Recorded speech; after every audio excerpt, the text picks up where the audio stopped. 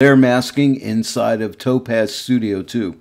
Topaz Studio 2 has one of the best layer masking systems in the business today. It's really exceptional.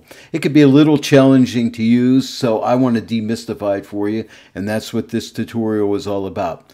I am starting out with the first video on luminosity masking, then I'm going to move over to color range masking, then we're going to go to the graduated filter masking along with spot masking, and then finally we're going to end up with the easiest of all, which is brush masking, and also I'm going to go over all the different adjustment tools inside of layer masking inside of Topaz Studio 2. So without any further ado, let's get started with the first episode on luminosity masking.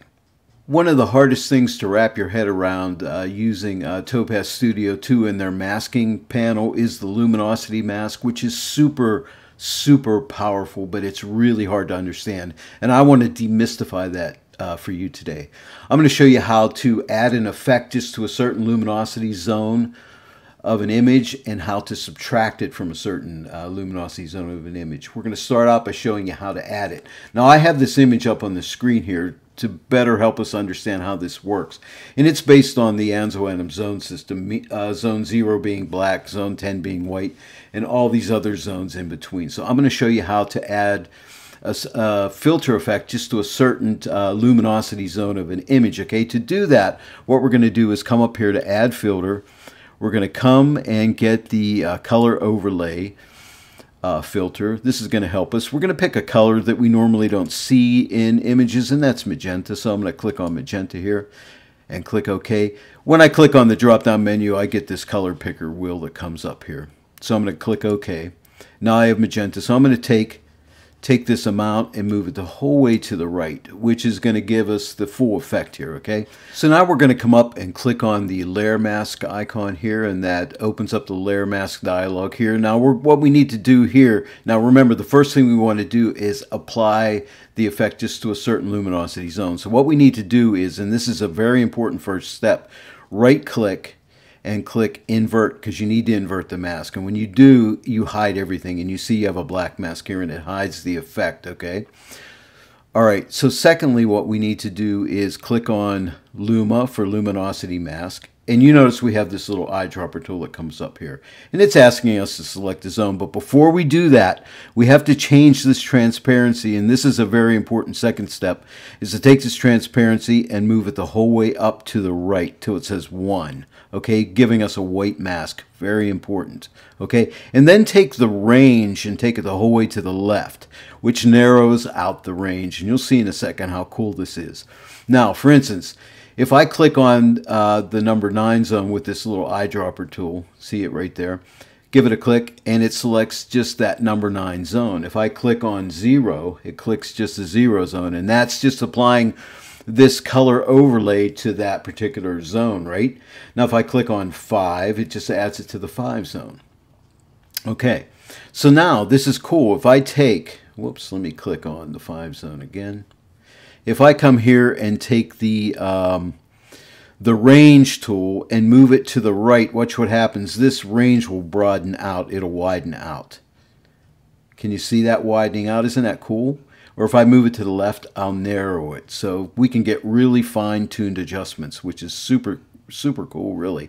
And then we can take this transparency slider. If that effect was too strong, just take this transparency slider and start to move it to the left, and you'll weaken that amount. Do you see that? You'll weaken the amount of the filter till you get the whole way down to black, and it's not there at all. So again, if I move it up through the range, it'll get more increased. It'll increase till it gets the full amount of the filter effect. Okay, and again, you have this eyedropper tool here, so you can come here and click on any of the zones that you want, which is super powerful. Now, if you want to, you can also, that was the eyedropper tool, okay, so you can click on any one of the zones that you want, or else you can take this luminosity slider and slide it through the luminosity zones, and see how it moves through the zones when I slide it. Okay, so you can slide through the zones as well. So you can do it any way you want. You can either click on the zone or use the luminosity slider.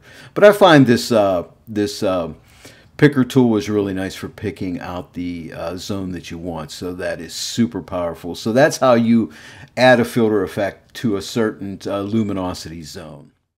To really help you to grasp how a luminosity mask works, let's work on a real image now. Now we're going to add the effect to a certain part of the image, and I'll show you how powerful this is. We're going to use that same color overlay filter, and this applies to any filter that you use, but we'll be able to see it really easily with the color overlay filter. So let's click Add Filter.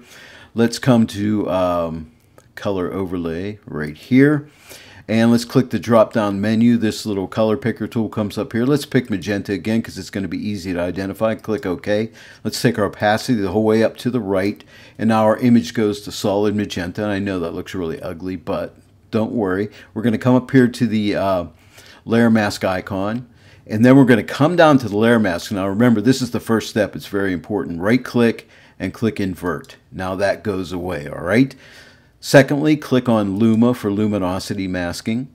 And then we're going to take the transparency slider and move it the whole way to the right. Now, this effect or this step is very important if you want to just add it to a certain part of the image. You need to take the slider and drag it the whole way to the right so you have a white swatch right here, okay? And then I like to start by taking the range and moving it to the left. I mean, you can move it the whole way to the left or somewhere near the edge on the left-hand side. It's very narrow if you move it the whole way, so let's just move it up a little bit to the right of left a little bit. Okay, so now what we're going to do is we have this eyedropper tool here. So if I want to add the effect to the road, I'll just click on the road here, and it's going to find those luminosity values of that road. And look at the mask. You can see here on the mask the tones that it is picked, the luminosity zones. Okay. So if I wanted to lessen that amount, I could come to the transparency slider and start to move it to the left. And as I keep moving to the left, I'll eventually take it away completely. So isn't that awesome? So move it to the whole way to the right and we'll add the full effect there. Now I can adjust the range. So if I wanted to widen that range to encompass more of these tones, like to broaden it out, I can move the range to the right and it'll pick up more of the dark areas like that. You see that? Or I can go the whole way to the right, and then I can move it to the left, and it'll decrease the range. Okay, so you have all that adjustment there, and it's really powerful. Now, say if I wanted just light areas in the sky, I could come up to the light areas of the sky and give that a click, and see it's only adding that effect there. Now, again, I can adjust it by saying, is it too much? I can pull this to the left and start to decrease it.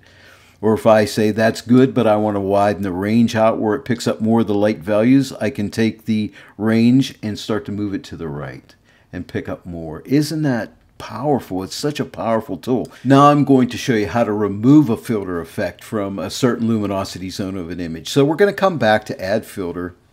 We're going to use that same color overlay filter. We're going to click on the drop-down menu under color here, and again we're going to choose the color picker opens up. We're going to choose magenta, click OK. We're going to take our opacity, move it the whole way to the right just like we did before.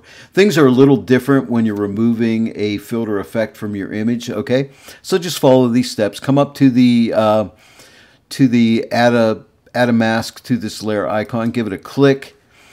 Remember, before I inverted this, I'm not going to invert it this time. I'm just going to leave it white. And it's a reveal all mask, and then I'm going to click on Luma for luminosity mask, okay? And let's just take this range control and move it down a little bit, narrow this range a little bit right here. Now we still have this picker tool right here. So now we want to remove the effect from a certain part of the image. So if we click a certain part of the image, like for instance the 9 zone here, it'll remove that from the 9, right? Now watch when I take the range the whole way to the left. I can narrow that range and see it's just picking that block right there of that luminosity value. Isn't that really awesome? Or I can widen that range out. So let's go ahead and widen that range out a little bit. Okay, and again, you could pick any one of these zones that you want to remove it from. Or you could take this luminosity slider and slide through the ranges like this, which is nice too.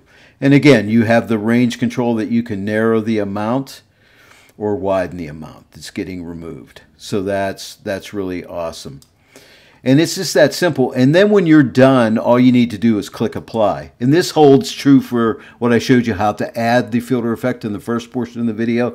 When you're done, you have to click Apply. And once you've clicked Apply, then you could come and use any of these other tools on it, like the Adjust tool, the brush, spot, and grad tool. And I'm going to be making videos on each one of these tools. So by the time we're done with this little series here, you're going to know everything you need to know about masking in Topaz Studio 2, and it is super powerful. Now I'm going to show you how to remove a filter effect from certain parts of the image using a luminosity mask. So let's come up to Add Filter, and let's go back to the color overlay.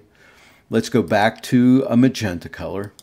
Click OK. This time I'm not going to take the opacity the whole way to the right, because if I do, the image just gets real pink and we can't see anything. So I'm going to pull that back so we can see the image showing through the overlay here.